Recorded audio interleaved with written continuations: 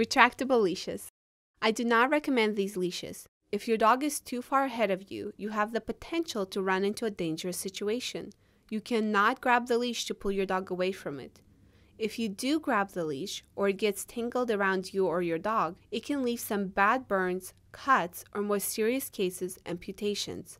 Dogs can get injured as a result of a sudden jerk on their neck if they run out the leash. You have to be very careful with these type of leashes if you do decide to use them.